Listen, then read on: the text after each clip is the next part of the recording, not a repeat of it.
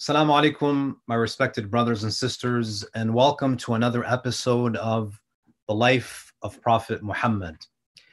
In our last episode, we spoke at length about the Prophet's ancestors, going all the way back to Ibrahim, and we even spoke about the different categories of Arabs. And we mentioned that the Prophet ﷺ hails from the Adnani Arabs. He is an Arabized Arab from the line of Ismail. And among the Prophet's ancestors, there are a number of them who occupy a special, they possess a special type of distinction. Of course, we mentioned that at least in the Shia tradition, according to Allam al-Majlisi, all of the Prophet's forefathers were either prophets or they were successors of prophets.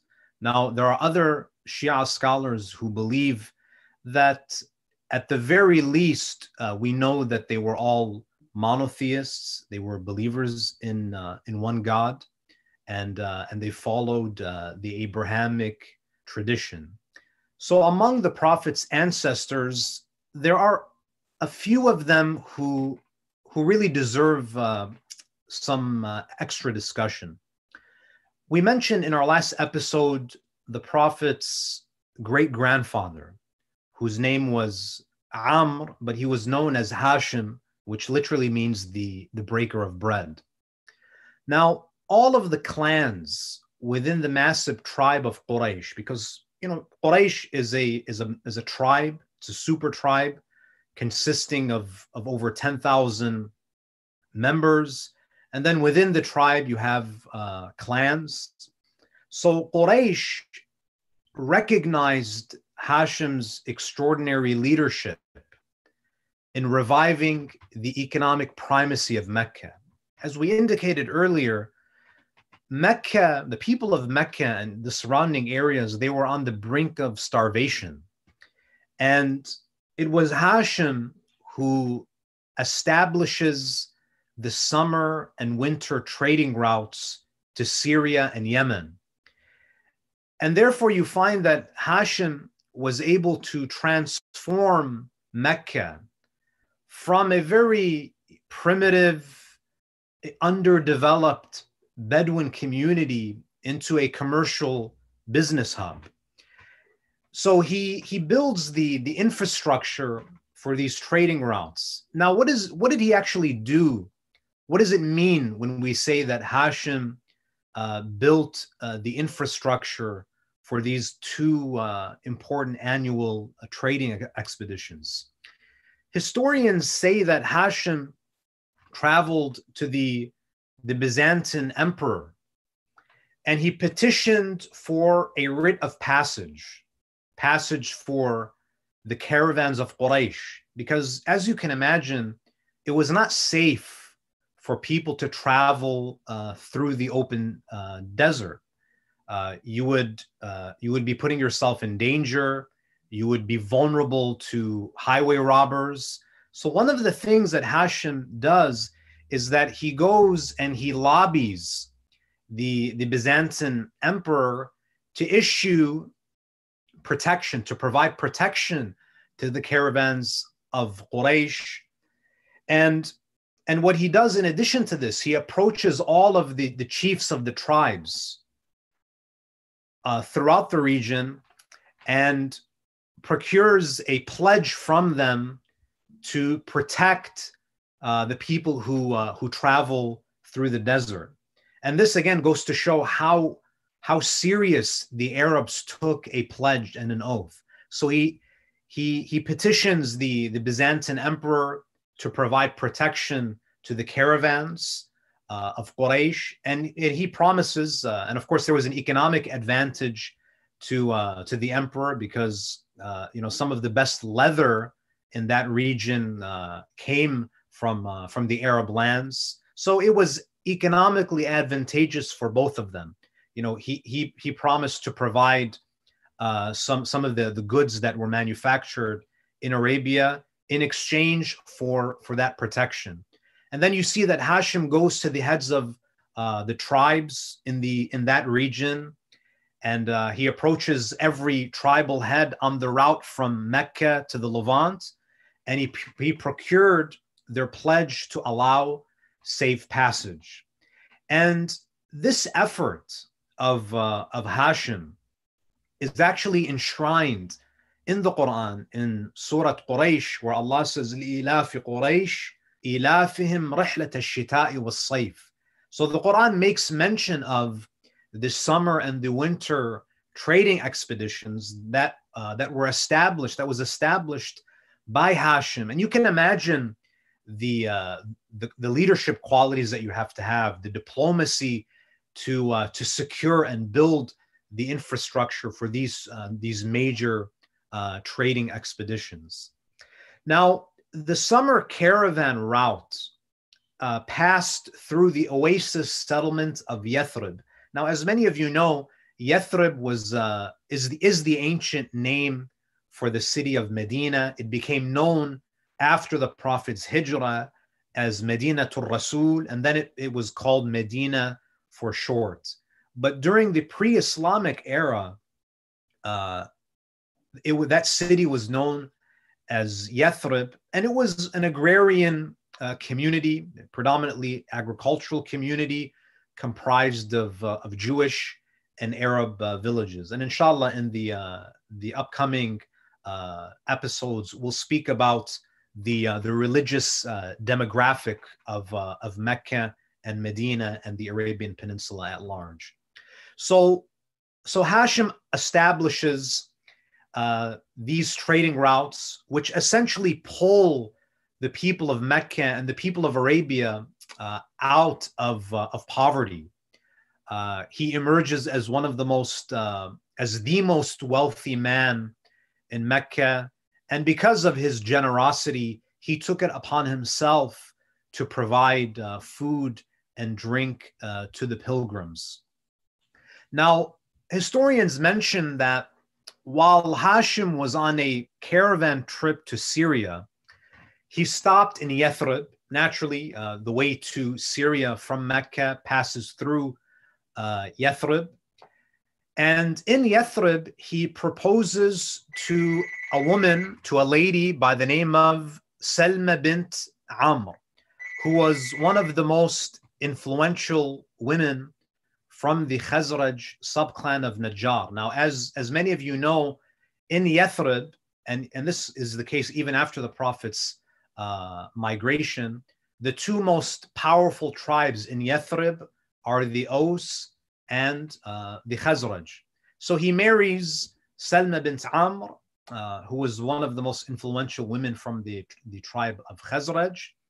And Salma agreed to the marriage on the condition that any child of theirs would remain with her in Yathrib. She wanted to remain with her relatives, with her family members in Yathrib, and she made it a condition that Hashim was not to take any child of theirs to live in Mecca. So the couple, so Hashim and Salma, they were soon blessed with a baby boy that they named Shayba. And Shayba, incidentally, is the actual name of Abdul Muttalib. So Hashim is the great-grandfather of the Prophet. Abdul Muttalib is the grandfather of the Prophet, and his actual name was Shayba. And it is said that he was named Shayba because he was born with white streaks in his hair. Now, the word Shayba literally refers to the gray or the white hairs on a person's head or beard. So if an elderly man has a gray beard, we say this is a man who is Sahib Shayba. He has Shayba on his head, meaning that he has white or gray hairs. So because of those white or grayish streaks in his hair, some say that he was given the name Shayba. Now, unfortunately, after the birth of Shayba, several years after his birth, during a trading expedition to Gaza, Hashim actually dies. He dies during one of these trading expeditions. He dies in Gaza, and his grave is currently located in Gaza. Now, so Shayba and his mother, they remain in Yathrib, and after the death of Hashim, now, so Hashim was the head of Quraysh. He was the chief of Quraysh. He was the most prominent person in Mecca. After his death, of course, Hashim had three brothers who, after him, so he left behind three brothers. Abd Shams, who is the patriarch of the Umayyads, and we mentioned in our last episode that Abd Shams was deeply envious of his brother Hashim, and we mentioned that Abd Shams either had a son or an adopted son by the name of Umayyah, and from them you have the children of Umayyah known as Bani Umayyah. So Hashim has three brothers: Abd Shams, Nawfal, who is a half brother of Hashim, and Muttalib. Now, since Abd Shams and Nawfal were busy merchants, the leadership of Mecca fell upon Muttalib. So after the death of Hashim, Muttalib rises to power. He is the chief of Quraysh, the chief of Mecca, and naturally, especially during the pre-Islamic era, custody laws were essentially governed by the most powerful. So the custody law was essentially the most powerful tribe takes custody. So Muttalib, it mentions that he actually goes to Yathrib to fetch his nephew, and it's possible that he had never seen Shayba. So Muttalib goes to Yathrib, and it's said that he sees a young boy, and he immediately recognizes that this young boy is from our blood. The Arabs were experts at genealogy, and in many cases they were able to look at someone and tell if this person was from Yathrib or from Mecca. So when Muttalib sees his nephew Shayba, he says that this boy is from us, and he actually takes Shayba with him to be raised in Mecca with his uncles. Now, it's not mentioned what was the agreement with his mother, whether he was abducted, whether there was some type of agreement that was made. That's not clear, but what we know is that he definitely does come to Yathrib, and he fetches his nephew, and he takes his nephew with him back to Mecca. Now, the reason why Shayba is known as Abdul Muttalib, and Abdul Muttalib literally means the slave of Muttalib. So when he brought him to Mecca, people saw that, of course, he was the chief of Quraysh. He was the most important person in Mecca, virtually the ruler of Mecca. When he comes back to Mecca and he has this boy with him, people assume that it was, perhaps a slave that he purchased. They didn't know that this was his nephew. And it seems that Muttalib joked that Shayba was a slave that he had bought from Yathrib. And from then on, Shayba became known as Abdul Muttalib. So essentially the joke stuck, and that title, the slave of Muttalib, ends up replacing his actual name. So from then on, Shayba became known as Abdul Muttalib, and essentially the name stuck. So that teaches you to be careful about your jokes, because they can actually end up replacing people's names. So when we look at the life of Abdul Muttalib, again, we have a decent amount of information on his life. Again, we don't have vivid details, but we have some important events in the life of Abdul Muttalib, especially before the birth of the Prophet, that definitely warrant some discussion. So there are three major events in the life of Abdul Muttalib before the birth of the Prophet that I'd like to shed some light on. And in this episode, we'll probably have time to speak about two out of the three. So the first major event in the life of Abdul Muttalib before the birth of the Prophet sallallahu alaihi wasallam is the rediscovery of the wells of Zamzam, and we'll speak about that in detail. Number two, the oath to sacrifice one of his sons, and number three, the invasion of Mecca by the army of Abraha, and this becomes known as Amul Fil, the year of the elephant, because Abraha actually invades Mecca with an army of elephants. And there's a whole story that involves the way that Abdul Muttalib protected the holy sanctuary. So beginning with the rediscovery of Zamzam at the hands of Abdul Muttalib. Now, to appreciate the rediscovery of the wells of Zamzam, I think it's appropriate to speak a little bit about the history of the well of Zamzam itself.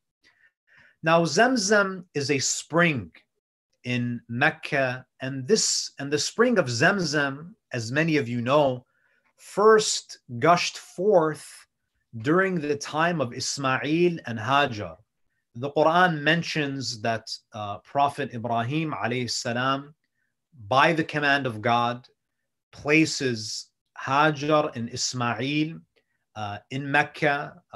Surah 14, verse 37 mentions the dua that Ibrahim makes. رَبَّنَا إِنِّي أَسْكَنْتُ مِنْ ذُرِّيَّتِي بِوَادٍ غَيْرِ ذِي زَرْعٍ عِنْدَ بَيْتِكَ الْمُحَرَّمِ. Ibrahim himself mentions that I am placing a part of my progeny in a land that is devoid of vegetation. So he places them in Mecca, and we all know the story of Hajar. Ismail is an infant, he's crying, and she runs between the hills of Safa and Marwa to fetch water for her son.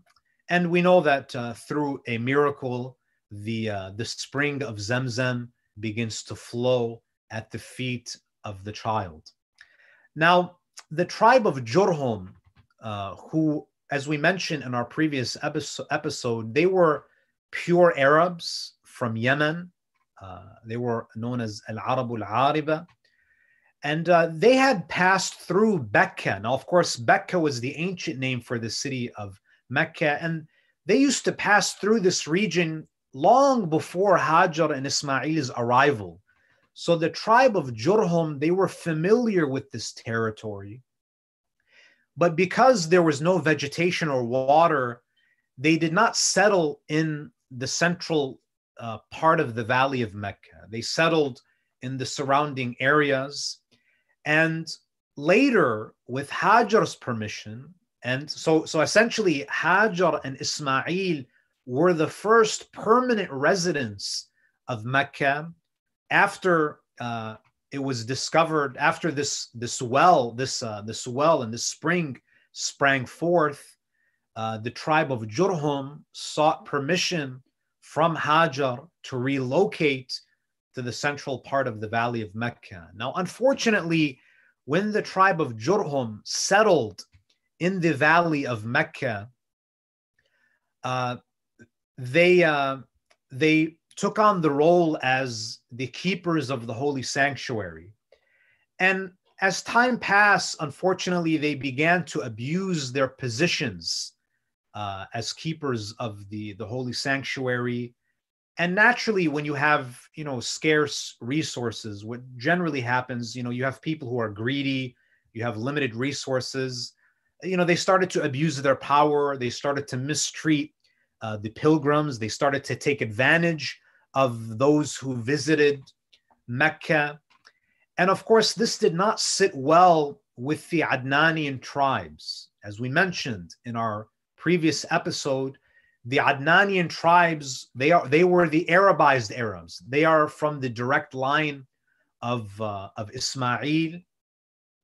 And again, they opposed and they resisted the corruption of the Jurhum tribe. And with the help of the neighboring tribe of Banu Khuza'a, they were actually able to topple the tribe of Jurhum. They chased them out of Mecca. So historians say that, so the tribe of Jurhum ruled Mecca for nearly 2,000 years. So before relinquishing that power, before relinquishing nearly 2,000 years of Meccan rule, the tribe of Jurhum destroyed the sanctuary, and they actually, just to spite those who defeated them, they buried the well of Zamzam. So they had the mindset that, if we're not going to be in power, we're going to deprive you of all of the treasures of this land, and one of them being the well of Zamzam. So they buried the well of Zamzam. And this goes to show that the well was only accessible to the keepers of the holy sanctuary. Those who controlled the well of Zamzam essentially controlled, the economy, and they had power.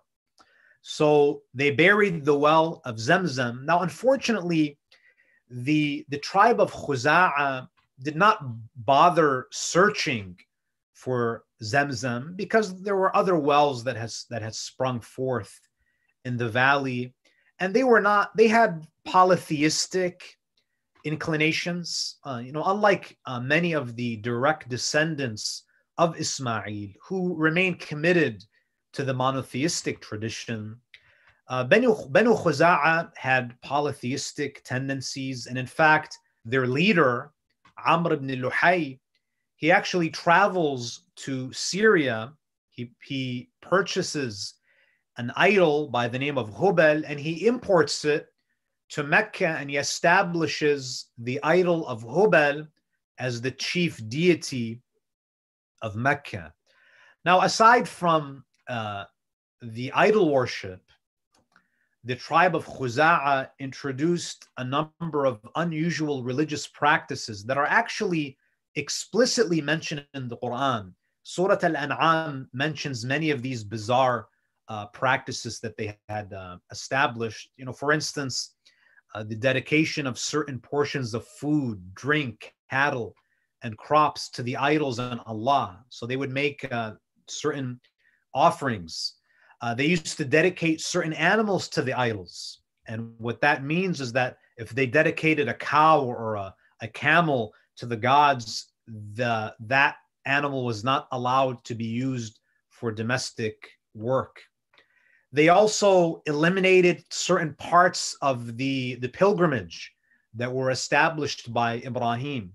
So, for instance, they omitted the standing on the plain of Arafah with the rest of the pilgrims. So they made various innovations. They innovated acts of worship, such as imposing restricted diets upon the pilgrimage, upon the pilgrims during the pilgrimage.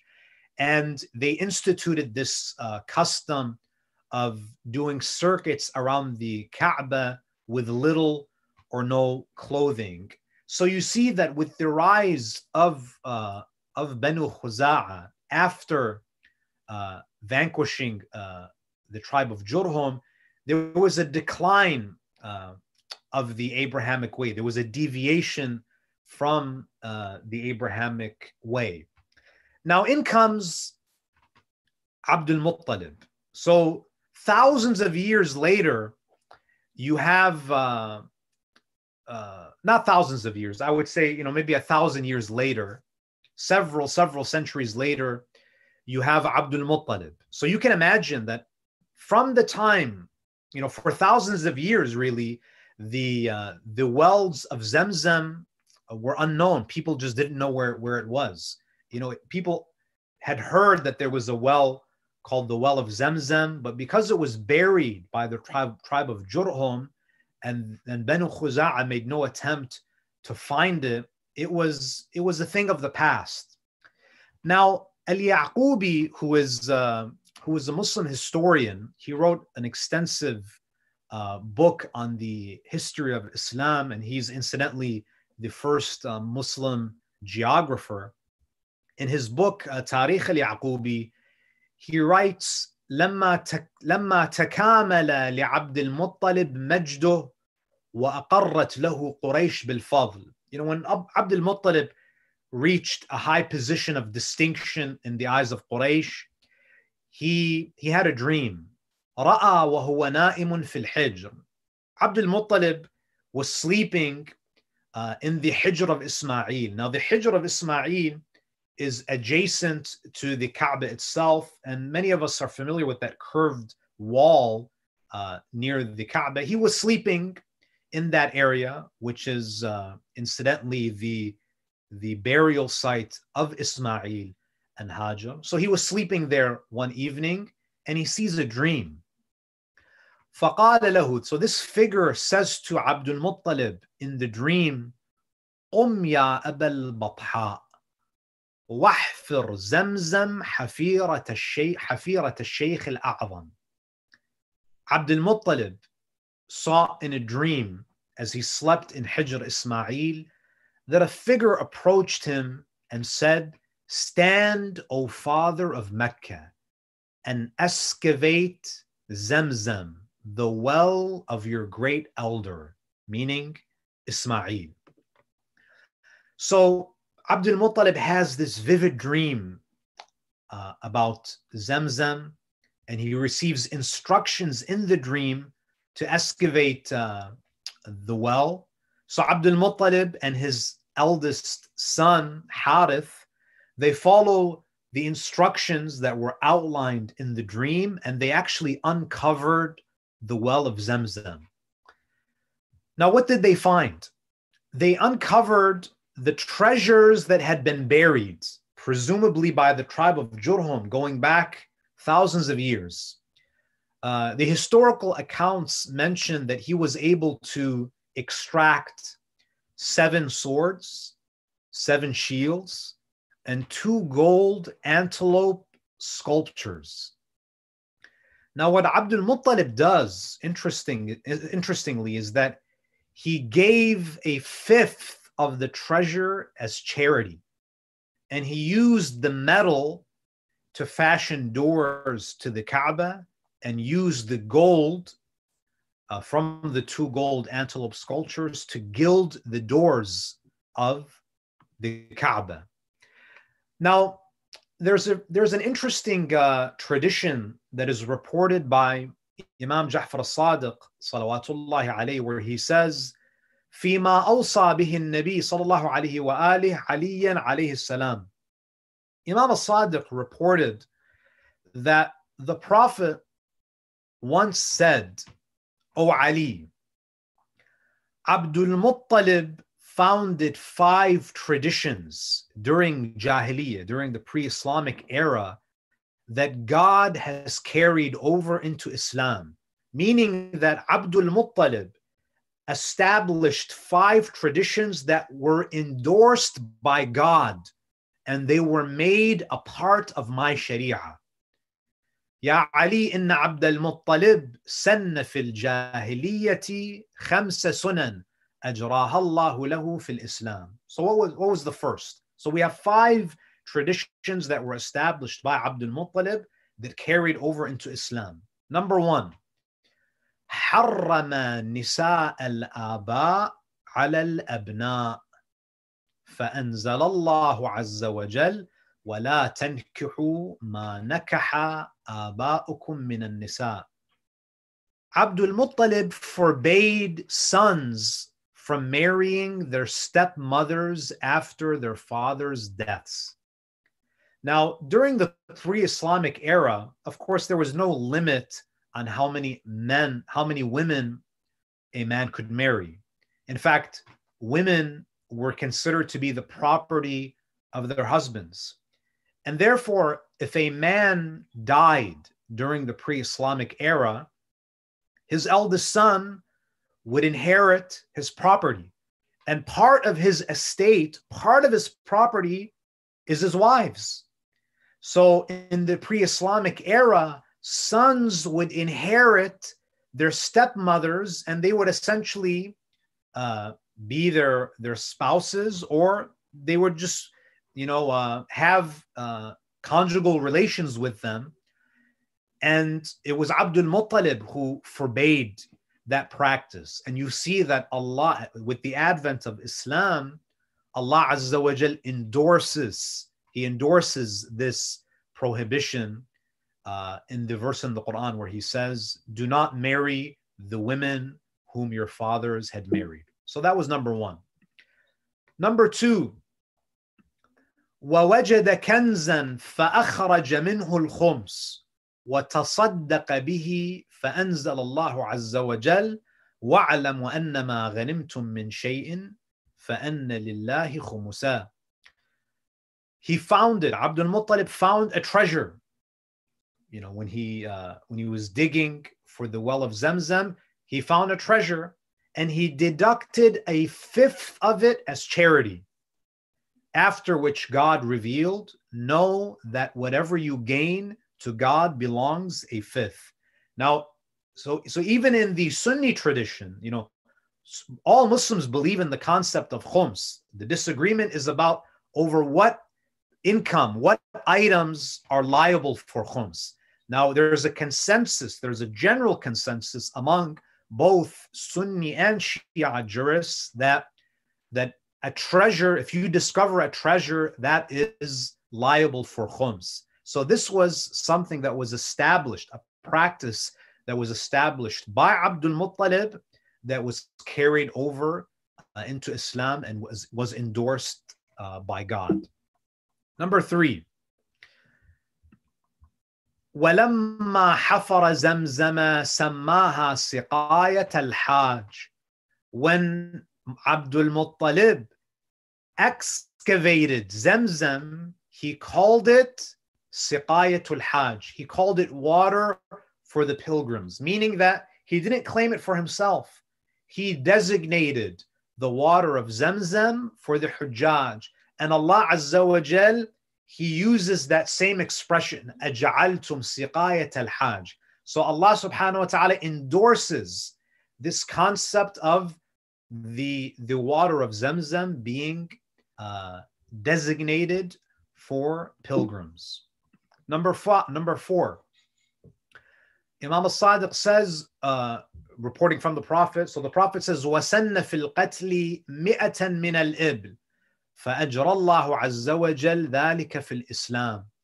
Abdul Muttalib established that the retribution for murder, the blood money for murder, would be the value of 100 camels, after which God carried over the same ruling in Islam. So in the hadith corpus, we have many narrations that speak about about blood money, and the value of the blood money that is to be given to the heirs of the victims was actually established by Abdul Muttalib, and it was carried over into Islam as a part of the Sharia of the Prophet. And then finally, number 5, the Prophet says, وَلَمْ يَكُنْ لِلطَّوَافِ عَدَدٌ عِنْدَ قُرَيْشٍ فَسَنَّ فِيهِمْ عَبْدُ الْمُطَّلِبِ سَبْعَةَ أَشْوَاطٍ فَأَجْرَى اللَّهُ ذَلِكَ فِي الْإِسْلَامِ.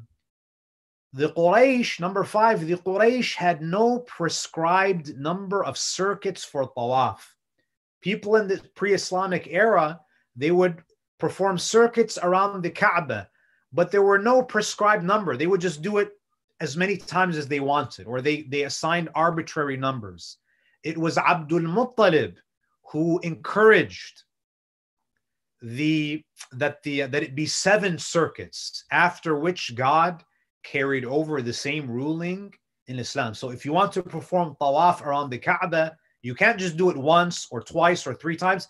To complete a legally valid tawaf, it needs to be 7 circuits, and this was a practice that was established by Abdul Muttalib and carried over into Islam. So you see that, the position of Abdul Muttalib is so great that Allah Azza wa Jal endorses many of the practices of Abdul Muttalib and makes his practices a model and a template for Muslims to follow until the Day of Judgment.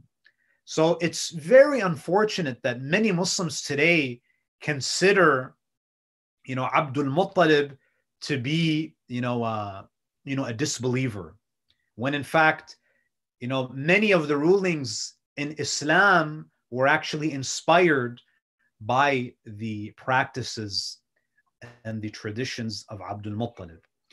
Sheikh al-Saduq mentions in his book Al-Khisal, which is a book of hadith, it's a collection of hadith. He reports a tradition from the Prophet where the Prophet says to Imam Ali, so you see that the Prophet used to actually share many of the merits of Abdul Muttalib with Ali ibn Abi Talib, reminding him of their noble ancestors. So the Prophet says, Ya Ali, inna Abdul Muttalib kana la yastaqsim bil azlam. Oh Ali, Abdul Muttalib did not gamble. If you look at especially the pre-Islamic era, the Arabs, they had certain pastimes, certain hobbies. One of them was to gamble, and they enjoyed drinking and they enjoyed warfare. But you see that Abdul Muttalib, despite the fact that gambling was so widespread, you see that he never succumbs to the social pressures. Abdul Muttalib was never the type of person to just follow and follow the status quo. He was a man of principle. He was a man of integrity. Even if the whole of Arabia were gamblers, he was not a person who ever gambled. وَلَا يَعْبُدُ الْأَصْنَامِ. He never worshipped idols, even though the vast majority of Meccans were idol worshippers. He was committed to the monotheistic tradition of his forefathers. وَلَا يَأْكُلُ مَا ذُبِحَ عَلَى النَّصْبِ. He never ate any food that was dedicated to the idols. So he would never eat from the offerings of the gods. وَيَقُولُ, and he would proudly say, according to the Prophet, أَنَا عَلَى دِينِ أَبِي إِبْرَاهِيمَ عَلَيْهِ السَّلَامِ, that I am upon the religion of my forefather Ibrahim. Al-Yaqubi, again, who is a Sunni historian, and he was one of the scholars who challenged the traditional view that Abdul Muttalib was a mushrik. Al-Yaqubi writes, Abdul Muttalib used to believe in one God, and he rejected the worship of idols. He founded certain traditions that the Messenger of God confirmed and the Quran corroborated. They are, so he gives a longer list of things that were endorsed by the Islamic tradition. They are that one must fulfill one's oaths, that an oath is something that you should take seriously, that if you make an oath between you and God, it's something that has to be fulfilled. Number two, that and you'll see that inshallah in the next major event in his life. Number two, that the retribution for a life is 100 camels, like we mentioned. So in the pre-Islamic era, unfortunately, blood was very cheap. You have these tribes who were locked in ceaseless warfare. So Abdul Muttalib establishes this law of retribution, this practice of paying blood money to deter people from committing murder. Because paying 100 camels is a huge amount of money. I mean, imagine each each camel is equaling the value of a car. So by establishing this tradition of paying blood money, that was a very powerful deterrent to prevent murder. Number 3, Al-Yaqubi writes that one may not marry a mahram relative. So he set some very strict laws about who you could marry and who you could not marry. Number 4, that one must not enter other people's houses from the back door. That he established, basic akhlaq, that if you want to visit someone, don't go through the back door. You enter through the front door. You seek permission. Number 5, that a robber's hand must be cut. And you see that this is confirmed by the Quran. Number 6, that burying one's daughter alive is forbidden. Abdul Muttalib was one of the most vocal people in the pre-Islamic era in opposing female infanticide. Number 7, the practice of mubahala.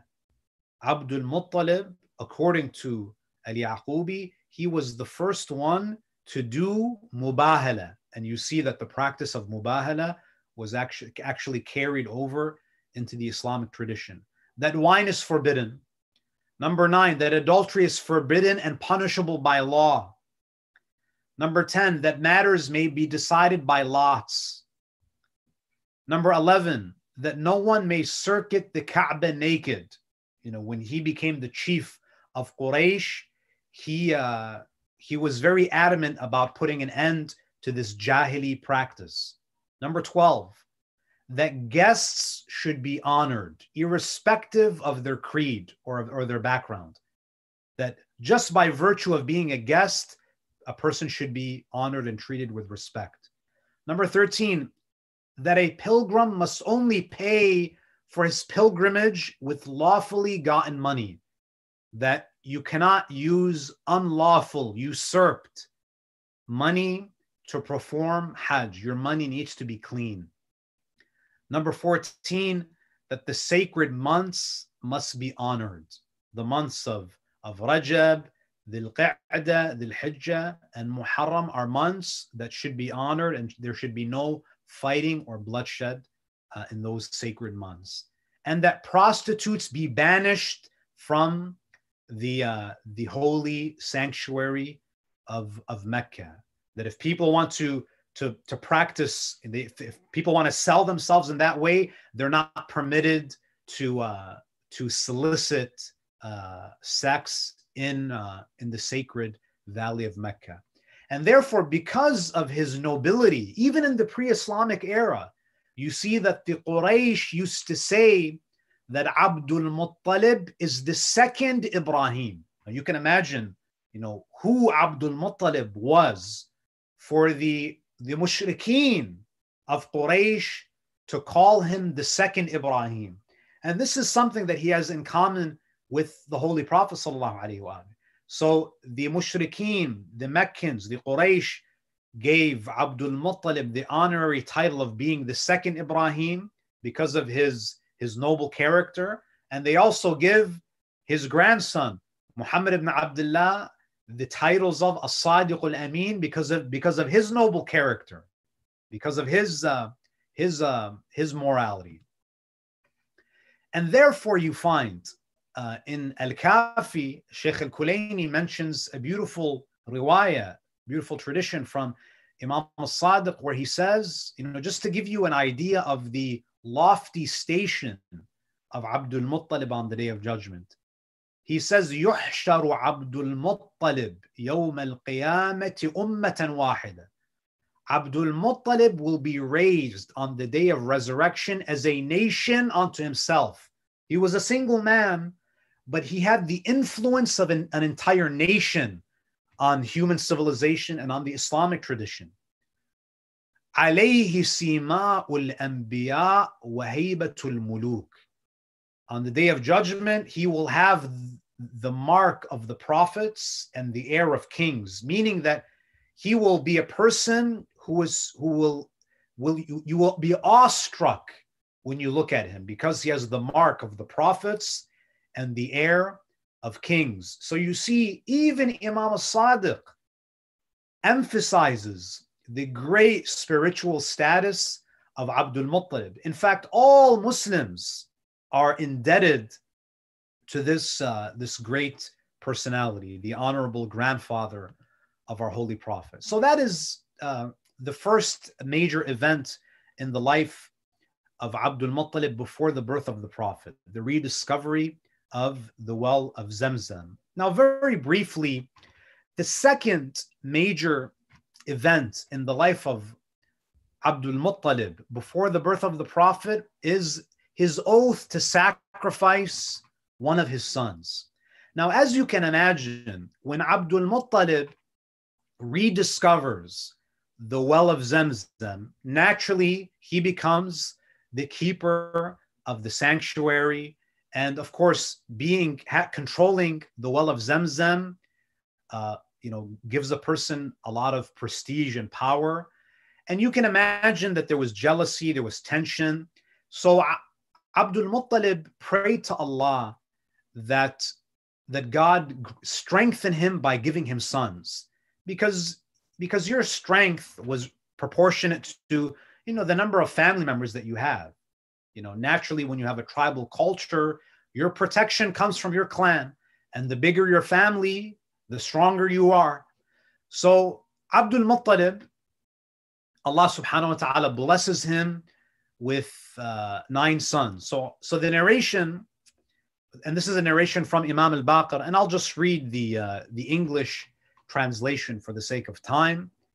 Imam al-Baqir alayhi salam, our 5th Imam, he says, Abdul Muttalib had 9 sons. So he vowed to sacrifice one if God were to grant him a 10th. He wanted to have 10 sons. And the reason, presumably, the reason why he makes a vow to sacrifice is because, he probably had heard that Ibrahim alayhi salam tried to sacrifice Ismail. So this concept of sacrificing as a way of expressing your gratitude towards God was in the minds of people at that time. So Abdul Muttalib had 9 sons. So he vowed to sacrifice one if God were to grant him a 10th. When Abdullah was born, he could not muster the strength to kill him, since the messenger of God was in his loins. Now, it seems from this narration that through inspiration or through some type of divine revelation, Abdul Muttalib knew that his youngest son would be the father of the final messenger of God. So he was very reluctant. So when he makes this vow, he was very reluctant to sacrifice his youngest son. So he brought 10 of his camels and drew lots between them and Abdullah. But Abdullah's lot was drawn. So he added 10 camels and he drew lots again. But Abdullah's lot kept being drawn. His name kept on coming up in the draw. So Abdul Muttalib kept adding 10 more camels. When the number of camels reached 100, now you can imagine that this happened, 10 times in a row, 9 times in a row. When the number of camels reached 100 camels, the camel's lot was drawn. But Abdul Muttalib said guiltily, I have not been fair with my Lord. He says, Ma ansaftu Rabbi. He felt bad. He felt that he was kind of cheating his way out of the sacrifice. So he repeats it 2 times more. So he drew lots again twice more. And both times the camel's lot was drawn. So he said, now I know that my Lord is satisfied. So he slaughtered the camels. So this is a narration from Imam al-Baqir alayhi salam. We have a narration where someone asks Imam al-Ridha alayhi salam, or 8th Imam, what did the Prophet mean when he used to say, "Ana ibnu dhabihain"? I am the son, because we have a statement from the Prophet where he says, I am the son of the two who were nearly slaughtered. Imam al-Ridha alayhi salam, he says, يعنى إسماعيل ibn Ibrahim al-Khalil alayhi salam wa Abdullah ibn Abdul Muttalib. Imam al-Ridha says what the Prophet meant was that he is the son of Ismail, who was nearly slaughtered, and he is the son of Abdullah, his father, who was nearly slaughtered by his grandfather, Abdul Muttalib. And then the Imam speaks about the how Ismail was nearly sacrificed, and his sacrifice was replaced with the sacrifice of a ram. And then the Imam says, and for the second, meaning as for Abdullah being nearly slaughtered, Abdul Muttalib had once clung to the ring on the door to the Kaaba and begged God to grant him 10 sons. And he vowed that he would sacrifice one of them whenever God answered his prayer. So here Imam al-Ridha is giving us the beginning of the story. Imam al-Ridha, Imam al-Baqir in the earlier tradition mentioned that when he had 9 sons, he prayed to God once again to give him 10, and then he would make the sacrifice. So God granted him, so he begs God to grant him 10 sons, and he vowed that he would sacrifice one of them whenever God answered his prayer. When their number reached 10, he said, Abdul Muttalib said, God has fulfilled his part, so by God I shall fulfill mine. He took his oath to God very seriously. So he gathered his sons in the Kaaba and drew lots between them. And he drew the lot of Abdullah, the father of the Messenger of God, who was his favorite son. So he draws a lot to determine which son it's going to be. It ends up being Abdullah. He drew a second and third time, but each time the lot of Abdullah would be drawn. So Abdul Muttalib took and bound him and prepared to slaughter him in the same way that Ibrahim did with Ismail. But Quraysh came together to prevent him, and his daughter, Abdul Muttalib's daughter, Atika, she said to him that take those free-range camels of yours that roam the sanctuary and draw lots between them and your son, and give your Lord until he is satisfied. So he follows the suggestion of Atika, and then he draws lots between his son and the free-range camels, and then he ends up slaughtering 100 camels to save the life of Abdullah. And this is why the Prophet ﷺ used to proudly say, Ana ibnu dhabihain, I am the son of the two who are nearly slaughtered. Inshallah, in our next episode, we'll speak about the third most important event in the life of Abdul Muttalib, which is the invasion of Mecca by the army of Abraha. With that, I look forward to continuing this conversation in our next episode. Thank you for tuning in. Wassalamu alaikum wa rahmatullahi wa barakatuh. Allahumma salli ala Muhammad wa ali Muhammad ajal farajhum. Any questions or comments? Assalamualaikum, Sheikh. Could you describe this practice of drawing lots? And in this specific story, was it like a 1-to-1 chance of all the 100 camels being drawn versus Abdullah's lot? So it seems that yes, the lots, initially the lots were between him and his other brother. So you have 10 lots, let's call them 10 sticks, and each stick would have the name of one of the sons. And so initially Abdul Muttalib draws lots to determine which son to sacrifice. And we know that Abdullah, the youngest, his most beloved son, his name was drawn. And Abdul Muttalib, does it 2 or 3 more times, but the name of Abdullah is drawn.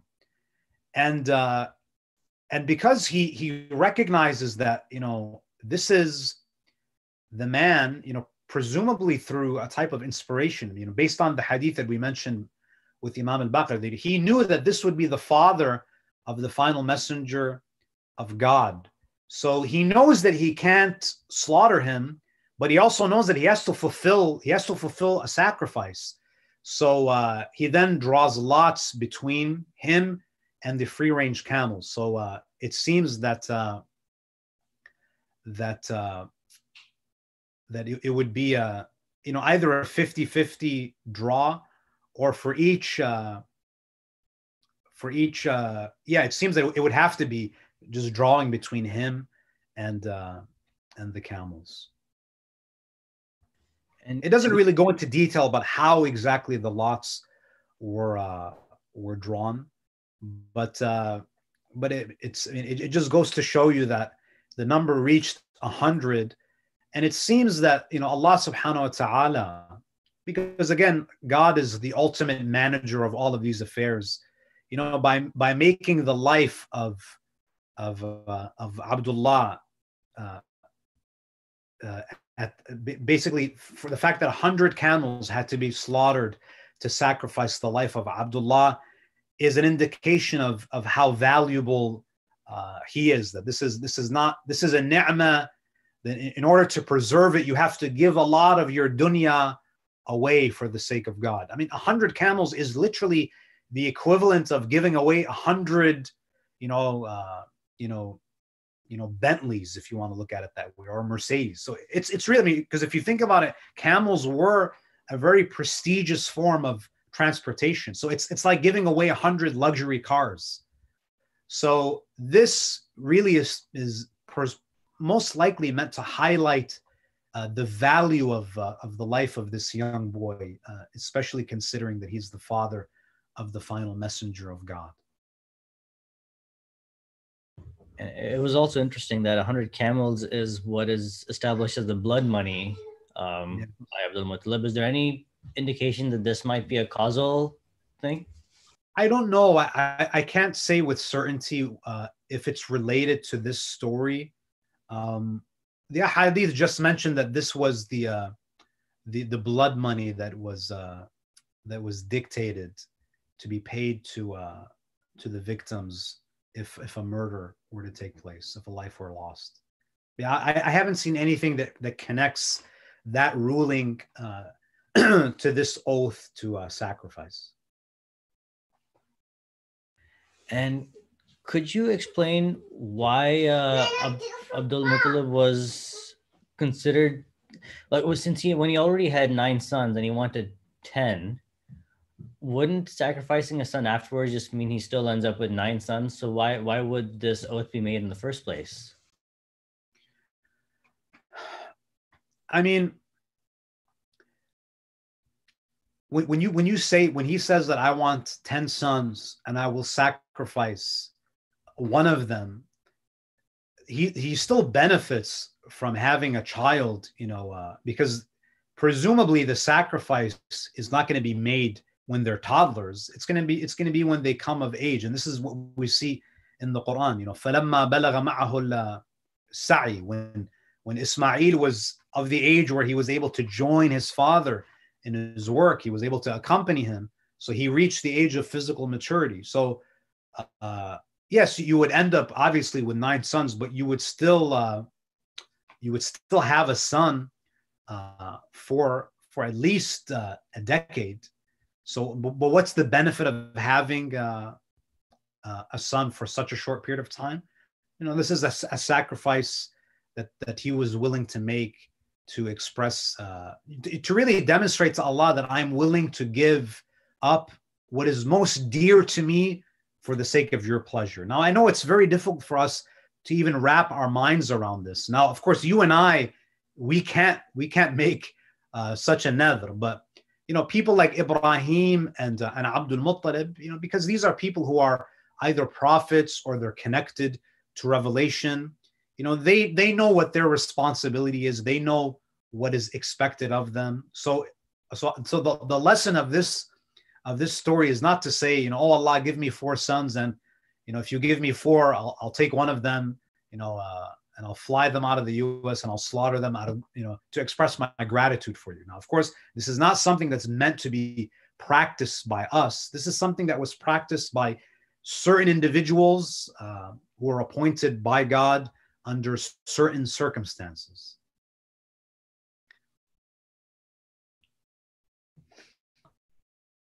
And I think you've kind of already done this, but there's just a question to clarify what is meant by sacrifice. So sacrifice is to take the life of the son, in the same way that this was what Ibrahim was trying to do, and this was a test. And then, of course, at the last moment, when he showed that he would have gone forward with it, Allah Subhanahu wa Taala, he substitutes that Ismail with a ram. So the sacrifice literally means the taking of the life.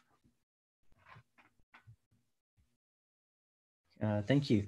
And some of the traditions that were established by Abdul Muttalib seem like things that were still around during the time of the Prophet. Did those practices creep back into generations later, or were they never fully eradicated? Which you mean, like the banning of wine and other things like that? Exactly.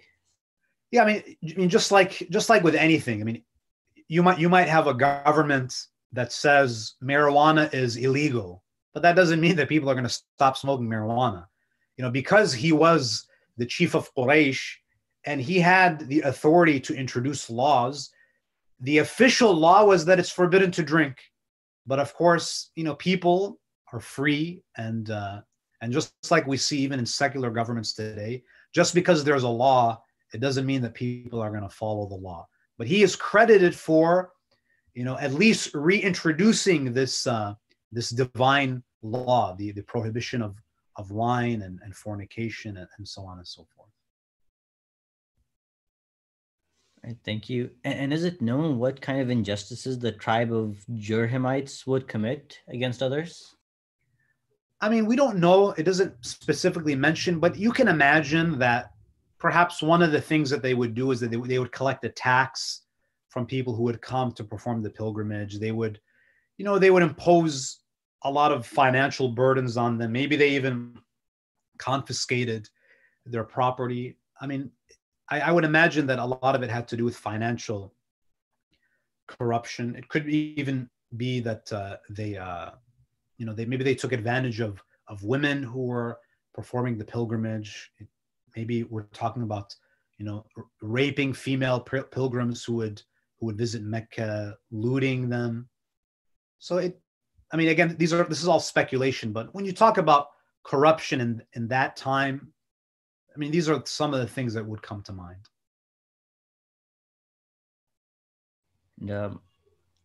There's one question. Was this kind of nazar made by the father of Maryam bint Imran? I think this is about Ahsan.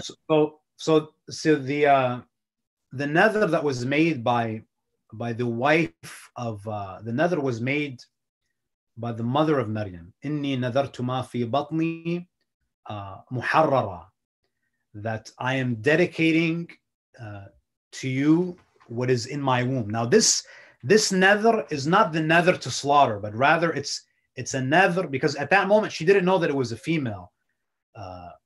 She knew that the child that is growing in my womb, my husband Imran received revelation that from his line there will be a prophet who cures the blind and the leprous, and he will perform miracles. So she dedicates this child to the temple, meaning that to dedicate a child to the temple is to essentially relinquish your right as the parent, and basically they serve in the temple. They worship and they serve the rabbis and the priests. So this is a different type of nether. It's a nether of dedicating the child to the service of a temple, whereas the nether of Abdul Muttalib was to actually slaughter one of his children, one of his sons. All right, thank you very much, Sheikh. Ahsantum, jazakumullah. Thank you for listening, and hopefully I would say another 1 or 2 episodes, and we'll begin with the birth of the Prophet. And I just think it's important for us to kind of set the stage and give context to the region and the people before we actually begin with the story of the Prophet. So just bear with me with some of this background information, but I promise that it will make the rest of the story a lot more easy to understand.